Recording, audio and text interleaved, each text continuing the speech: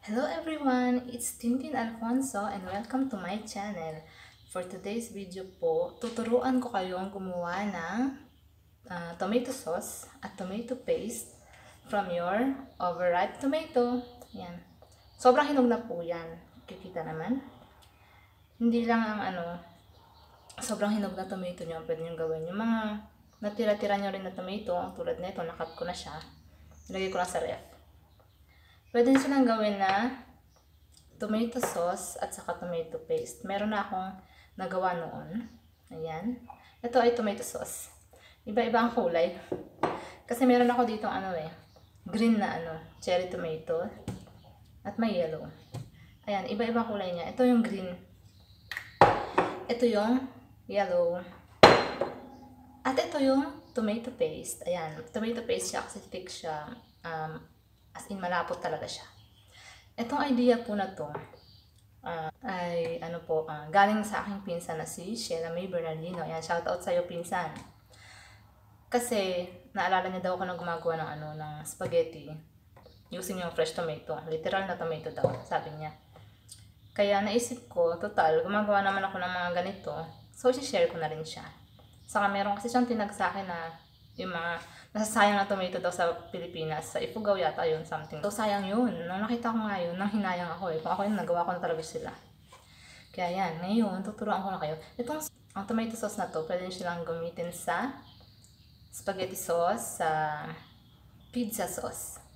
Or kahit ano pang food na kailangan nyo ng tomato sauce at tomato paste. Pwede nyo silang magamit. At tagal to ng years. Kasi natural preservation siya. Kaya mga hanggang 2 years siya magtatagal. Ganyan. Kaya maganda siyang i-keep sa bahay nyo. Anytime na kailangan nyo ng tomato sauce, meron kayong makukuha, di ba? Meron kayong magagamit. Kaya huwag nasasayangin yung mga tomato na sobrang hinog na. Huwag nyo itatapon. Kasi as in magagamit nyo talaga siya. Pwede nyo siyang gawing tomato sauce. Ayun. Salamat! Ito na. Tuturuan ko na po kayo kung paano siya gawin. So, this is what we need para makagawa tayo ng tomato sauce. Ayan. Ayan, sabihin ko sa inyo. Nandito ang ating casserole. Yung moulin. Moulin ang tawag dito sa Lebanon. Sa English, ang to miller, Tagalog, panggiling. At syempre, ang ating tomato. Ang ating overripe tomato. Ayan, mga hinog. Sobrang hinog. Saka yung mga tira-tirang tomato sa ref namin. Kailangan din natin ng mga empty bottle. Itong bottle na to, bottle ng orange juice. Ayan. Walang masasayang sa akin. Ayan siya. Wala talaga tayong masasayang. Linisin nyo siya. Hugasan nyo maigi. Tapos, pabilad nyo siya sa araw kahit konti para mawala yung amoy ng orange juice. Ganun. Kasi dito natin ilalagay ang ating tomato sauce at tomato paste. So, meron na tayo ditong na-chop na tomato. Ito na yung mga tomato. Inano ko na siya. Chinap ko na yung tomato. Ayan na siya. So, ayan. Ito na yung ating casserole. Lalagay natin yung moulin. Yung ating panggiling. Ayan. Ito kasi, maganda to kasi, sineseparate niya yung seeds. At saka yung balat, yung peel niya, yung skin niya ng tomato, sineseparate. So, ang mapupunta lang sa ilalim, dito, sa kaserola, ay yung as in yung sauce lang talaga ng tomato.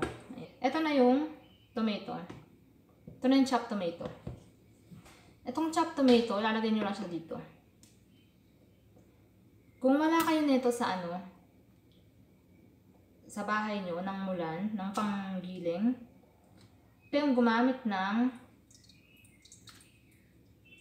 strainer. Basta, pipinuhin nyo lang ng maigi yung tomato. Tapos, gumamit ka ng strainer. Salain nyo siya. Ayan. So, ilalagay ko na siya lahat. Para mabilis tayo. Ang gagawin nyo lang, iikutin nyo lang siya. Ayan. Ganyan.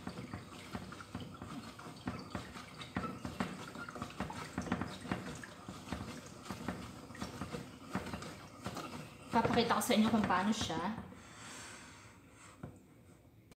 Ayan, ipapakita ko sa inyo kung paano siya Nagigiling. Ayan, 'di ba? Mabilis lang 'to. Mahihiwala yung ano niya, buto. Saka yung balat. Ayan. Ikutin niyo siya ng ganito. Tapos yung tomato niyo, kung iba-iba kulay, pag red, red lang. Pag green, green lang.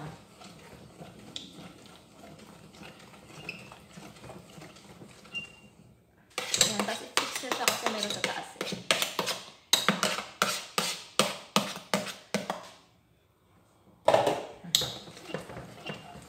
Ayan, malapit na tayo matapos.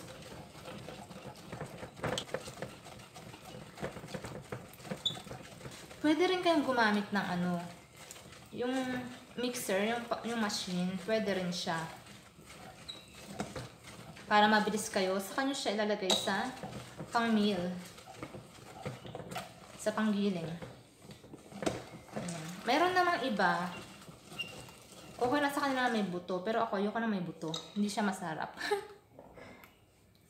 Ano siya eh, annoying.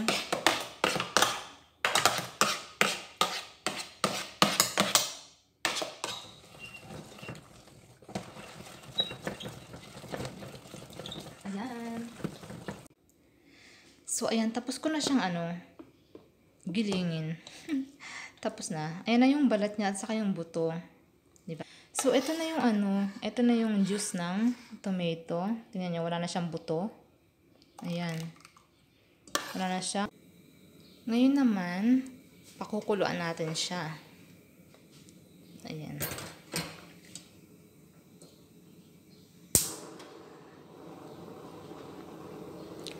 Pakukuluan natin siya.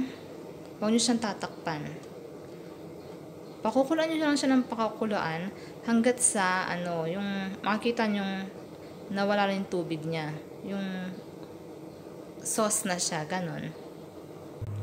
Bale, haluin niyo siya ng konti-konti. Time di yung halo ng halo lagi. Yan.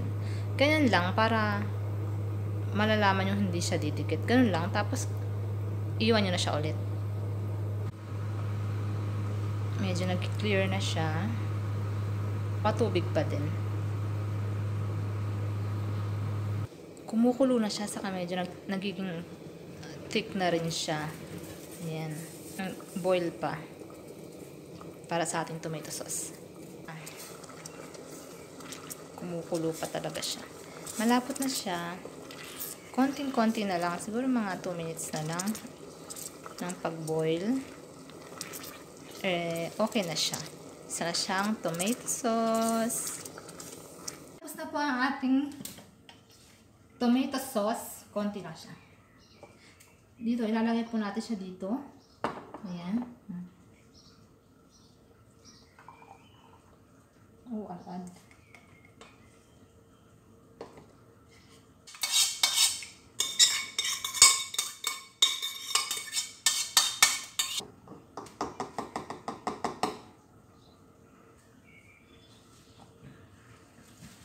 Ayan, meron na po tayo nagawa na isang tomato sauce.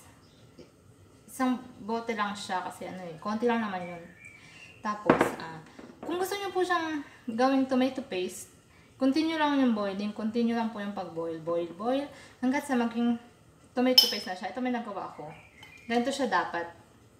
Masyado siyang thick, ayan thick siya. Kaya continue boiling nyo lang po, continue lang yung pagbo-boil, para maging tomato paste yun. Ganun lang po siya kadali. Napakadali lang. Napakasimple niya lang talagang gawin. At meron din po akong tip sa inyo. Tip siya. Para ma-close siya ng maigi. Yung takip, yung lock. Kasi pag hindi siya naka-close na maigi, hindi siya magtatagal yung preservation niya. Aamagin siya kaagad. Kaya kailangan close dito maigi. Bale, etong bote ng tomato sauce, ilalagay nyo po siya sa casserole, lagyan nyo ng tubig hanggang above niya, above ng bottle. Tapos, pakukuluan nyo po siya. Pag kumulo na, bilang lang kayo ng 5 minutes, tapos tanggalin nyo na siya. Malalaman nyo kung nakalak na siya pagka lumubog na to.